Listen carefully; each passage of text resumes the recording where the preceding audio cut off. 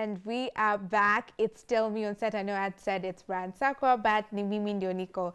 So right now we're going to have a great conversation. We'll be talking about the creative industry on matters entrepreneurship. How's the business like in this other side? Are you talented? Are you a director? And you're just curious to know what goes on and, you know, how you can even engage kids, because this particular production company is working with high schoolers. Quite interesting.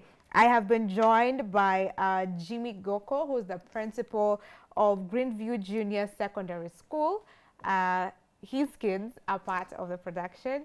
And just next to him, we have Tyrus Onyango, who's the MD of Maya Production, the production company behind the film that we're going to see, right? Yes. Kama nimekosea, please correct me. That's all right. Say something. It's okay. It's good. A little bit about how you guys met, what the production company is all about. Let me start with you now that you're the MD of the production company. Okay. So we had a concept that we wanted to do. But just having a concept is not enough. And you can also have a concept that is not also complete. So we wanted to shoot a movie, and we needed to look for someone we can partner with. So we looked for these guys. Okay. Yeah. Just like that. Yes. So we had a discussion about it. We were able to come up together. This is not really something that we've done by ourselves, because there is the entertainment aspect of it, but also there is the education aspect of it. Yeah. So it was a synergy of like minds, people who have the same vision. We are all interested in talent in a big way, but also we also want to tell our own stories. Yeah. One of the things that we have as a culture in this country, we do music festivals in schools. So there is a very big drama festival sort of culture behind that nobody ever talks about. So how do these talents get developed? Okay. Where do they start? There's always a backstory that is never told on stage. So you are telling that story. Yeah, yeah. Okay. People need to know that Kenya has talents that can be developed to serious heights. Yeah. Amazing. Now to you, Jimmy, they said walikutafuta. I don't know why they decided to pick on you. And then why did you decide to now collaborate with them to accept their offer? You know, we usually, like he said, when you have like-minded people, because I'm also an artist, a playwright, I also deal in music. But the most important thing that after they came, I found out that we are in tandem with them. Currently, the curriculum of the school has changed to CBC, which we call competence-based curriculum. And as we are imparting this knowledge to the young ones, we usually talk about the competencies. Competencies, we say they are the skills and the attributes that we instill to, to our learners, so that in future they can exhibit the same. And generally, what has happened to CBC, we have like 7 competencies which are there that we need to instill in our learners. And by collaborating with them, these competencies, we have like communication. So once we do the production, we have the verbal communication, because of course a film has to run with a script. There is also the non-verbal part of it, where we have the facial expressions and the body language. So by doing that, we are instilling that competence to our learners. Number 2, we also have collaboration. So in a movie, you know, you cannot just do it alone. They have to collaborate. So as we are doing the movie, we are also developing the competency of collaboration. The other one is creativity.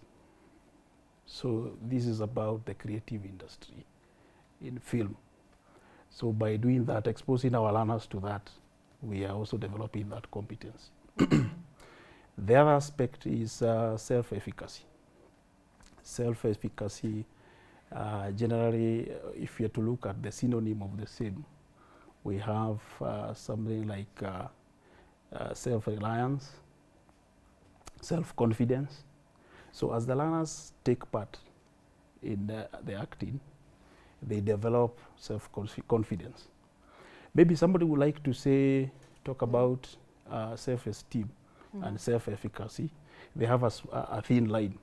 Okay, what's because self-efficacy, despite having the self-confidence, self-efficacy means that you also need to have responsibility of accomplishing something. Okay. Like when we had the learners, they are those who came for the auditions.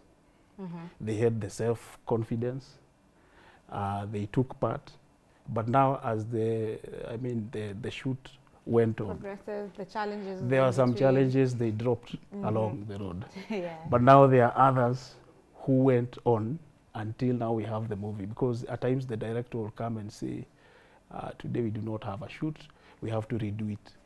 And sometimes the director might not be very friendly. They are never friendly, are they?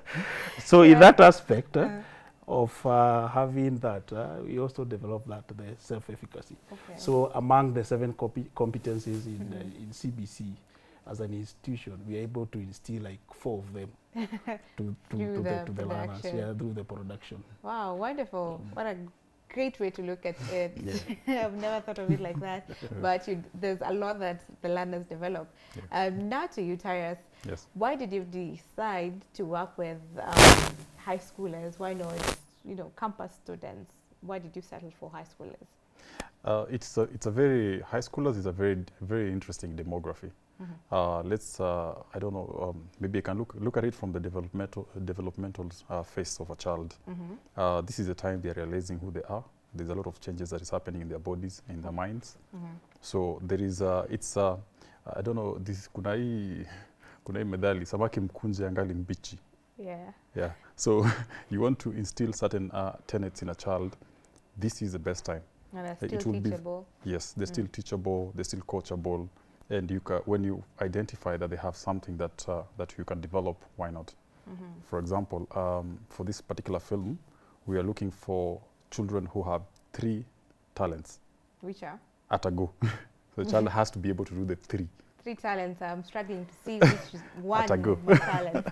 You're talking about 3, Yes. So they must be able to sing, they must be able to dance, and they must be able to act. Wow. All at once. Sing, dance, and act. Yes. So they should be able to sing at the same time you're performing. So you're dancing, and you're still in character. Wow. It's very hard to find that specific one, because this movie is a musical in itself. It's a musical movie. Yes. Okay. Interesting. Interesting. 3 talents. Singing is okay, but all right. You found them. Yes. How many are you working with in the movie? We're working with a team of around 20. But there are also others that, of course, just support. So there's a main cast, there's a supporting cast, and of course there are extras. Okay. So all these must be able to exhibit aspects of all those 3 talents at a go. Including the extras. Including the extras. Okay. Yeah, but the extras, of course, the extras. Not so much. I can't wait to meet them, just to hear them sing, and also just to watch the promo of them dancing and acting at the same time. And we're going to come back to you to tell us about the movie. What's the storyline all about?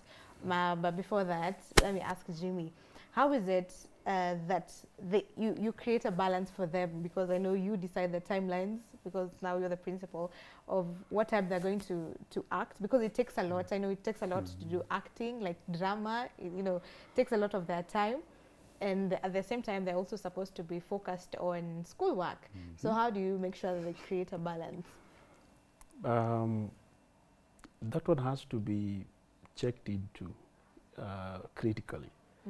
Because as we have said, the current curriculum also accommodates both academics and also the core curriculum.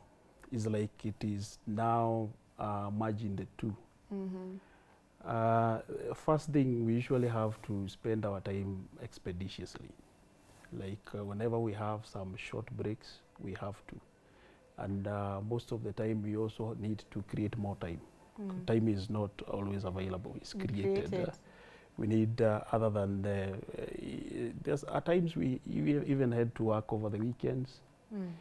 Whenever we had the breaks in between. Personally, I also deal with music, other than being the principal of the school. I'm also a music teacher. I'm also a dramatist. It comes in handy. Yeah, so that is now the best thing, that you are able to now to be together with them. In the sense that even before they came, I had also checked on some talents, identified some talents, those who can sing, those who can act. So when they came, it was very easy for us to identify. So once you have identified a person with the 3 talents, then it was very easy, because it's not something that we do it like we never did it for the movie only. It's something that is the culture of the school to incorporate. And when the school is in session, we usually have those, the different genres. Maybe in music, we also have days for acting. And so when they come in, they are those who had some background. Already they had, they were not very green. So when somebody is very green, that's when we will be having so much problem, and they want some intensive training. But if you put it as the culture of the school, you inculcate the whatever that they have in the skills, then when it comes to that, we do not need much time. So the less time that we have to balance between the curriculum and the co-curriculum, now we are able to strike the balance very fast, because it's something that is not new to them. Okay, all right. And it's just hitting me now that it's junior secondary school, meaning that there's only one class in junior secondary currently. Yes. So how is it? I mean, is it all the? He said 20 students, and then there's some others. So what happens to the rest that are not part of it? Because it seems like it's a, si wingi sana. We try to make sure that everybody took part. Generally, at the moment, our population stands at 100 in junior secondary school. But in the primary section, we are over 1,000. But majority of those who are now in junior secondary school, they came from our primary school. And therefore, it is also very easy for us, because whatever they are having at the moment in junior secondary school, we were able to inculcate when they're in primary school. Therefore, it becomes very easy. And also, like he says, there are some who are not so much talented, or they are learning. So we had to incorporate almost everybody. Like there are some scenes where we would require like quite a number of the students, maybe in class, and maybe to show the whole school, maybe on an assembly. So we generally, I think we used everyone. Okay. At least everyone participated. Fair enough. Okay, back to you, Taras. Yes. Is this the first that we are seeing of this kind, or do we have another that we can compare to? I'm thinking of Tidy High, something famous, but I know those are a bit older. They were in high school, yes, or not, but they were acting as high schoolers. So is this the first that we're seeing, or can we compare it to something else? This is a find of its kind, the first of its kind in this country. And shooting a musical is not the concept there from conception is totally different. By the time this idea is even just it's something you won't find anywhere. It will be very hard to compare. Unless maybe we can get some copycats, then maybe we can compare from that level. I don't know. They'll be comparing to you, not have you comparing. Yes. Okay. And why musical? Musical. Music speaks to the soul. Okay. It's a language everybody can understand. You don't have to even know what the person is saying. Yes. It's a very powerful medium of communication. All right. And it's something new that, in Kenya at least, we're not really used to the musical, as you've said. So give us the storyline. What's the movie all about? So this is where I have to give you the storyline without giving too much. Oh yeah, so there's that that. Yeah, because there's an entire team. There's an entire team that is going to kill me if I You give it all. I give all. We need to watch it at the end of the day. Yeah. Yeah, so, So- give us a brief. Yeah. So let me give you a brief then. So it's the story revolves around two kids, totally different backgrounds, different schematics with that. They go through struggles that make them, their personality comes out very different. So one is a bully, one is not. Oh. Both can sing, so they connect with that. But they are rivals because one is a bully, one is not. Okay. There is an interlude between what happens in school, what happens at home, and how that now connects to the lives of these kids. You can be able to see how that affects maybe themselves and their friends, and how that plays out. So it's a film that it's a family film. It's a kids film, but you will also learn something even as an adult, quite well. Yeah. Okay. So it's not just in the school setup, because initially I thought it's just in the school setup. So No. we also have seeds at home, Yes. a family thing, you Yes, know, the yes. whole. There's a very interesting family setup back, because like for example, I play the part of I play a character called Ryan. So you're part of the crew, okay. Okay, you're part of the cast. Yes. Oh, right. And this Ryan is a guy who is totally confused, breaks his family. His daughter is the bully. Okay. So the interplay or the issues that happen at home, you can be able to see how that reflects on the mental health of a child and how she projects that now to her peers. So the character Bella has certain aspects that she portrays, but the problems start way back at home. Okay, Yes. from So the you get to see that in the movie. Yes. All right, quite interesting. Looking forward to watching the movie. Yeah. And to you, how is it, you know, convincing parents that their kids should do this? In fact, you know, as much as it's time consuming, you know, there's a lot of investment into it. How do you convince parents that this is not a waste of time? They should actually do it.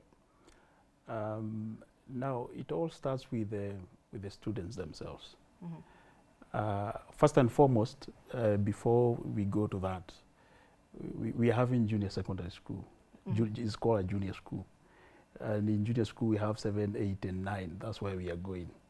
So we still have the senior one later on. Yeah. So these are people who are between, who were previously in class 7, if we were to use the 844. Now, for coming to your question, we have to agree with the kids first. We have to agree, because the parent or the guardian are paid for the school fees, and they have to get the value of their money. The value of their money is got from their performance academically. So what we need to do, we agree with the kids. Now that you are also taking part in the movie, you must balance. You must strike a balance between the movie and the class. And actually, I am so much categorical on the same. You not fail to complete your assignment in the name that you're in the film. Actually, that will be the first thing that will make me remove you out of the film. Yes. So you have to strike a balance between class and the film or any other co-curriculum activity. Okay. So by doing that, it will make now the parent or the guardian to come in, like either by default or automatically, because if the child is, it will be double gain. Yeah. The child is performing, the child is also good in, we are nurturing and developing the talents of the kid, and they are moving in tandem, and they are all in excellence. So the parent actually will now, like the parents that for the cast, let me speak of them, they have been very cooperative. Because like when you hear, we have had, some shoots which were taken out of the school. So we have to create some time to go there. So you communicate with them. And actually some of them are kind enough even to drop the kids at school. Okay. And also they look forward, like if you tell them we are also coming for interview, they are very cooperative. Very open. They are very, but we have to strike the balance between we, the teaching staff, and the kids. Okay. Then tell them we have this, how we are going to do things. Yep. Okay, great. I like it. Now back to you. How is what goes into doing such a production, especially financially for someone who's looking into doing something similar? How much goes into it? Is this your way of asking me the budget of the thing? Well, a good way, a kind way of asking. All right. Yes, there is quite some financial overtures that we have to look at in a project like this. First of all, we are engaging a professional crew. A professional Crew. So everybody has to get paid. of course. So you can imagine, you can just start from like how much. How much one director is paid? Yes. So from the directors, there is also equipment. We have equipment, but there's always something you don't have. So you have to hire. There's always something you'll have to hire. That just goes for any production. So there's also the financial aspects of that. Also, the other things that you wouldn't expect, for example, would be maybe traveling. We're going out. The school has been really amazing with regards to, say, for example, transportation. Coordinating that, it's been quite easy. So there are aspects that were quite easy for us to do. But this is also my way of trying not to answer your question by giving you the exact figure. Figure it out for ourselves. Yeah, so you have to So we calculate how much is the director usually paid, Yes, how yes. much is... Okay. Yeah. So you had that all planned out before you set out to begin this? Yes, so we did have that all that planned out. So now you see, it's not always about money sometimes. Sometimes it's about who you're working with. You find a great partner in anything you do. Anything of value can be bought. Okay. But if you have the valuable person, then you don't have to buy it. Wow. So All right. for us, we found valuable people, a valuable school, really valuable. So it's quite, there's a balance with that. So it wasn't so much of a problem, but of course, some pockets are dented out here. But at the end of the day, there's a bigger picture. Yes. Will the movie be airing in cinemas, or when should we expect the movie? Yes. So the movie will do a premiere. We have a premiere coming up on the 9th of December. Okay, 9th of December. Yes, 9th of December. That is next month at Panari Hotel, Anga Cinemas. So we'll be airing it there for the very first time for the general public. So anybody who wants to come and see this film can be able to come around. Should come. Yeah, I don't know if I should add more details. Should I? Yes. How much? Like for instance, because we need to plan ourselves also if we are coming. Right. So how much will you be charging? What time will it be airing? Yes. All right. So our gates will open at 5:30. So from 5:30, that's the time now. We'll have a red carpet set up, all Hollywood and stuff. Okay. So you'll probably need to wear your evening gown and tell your producer to make sure you're going on a kind of. Very important. All right. Yeah. So charges are just 500 for students. It's 1,000 advance tickets. At the gate, it's going to be 1,500.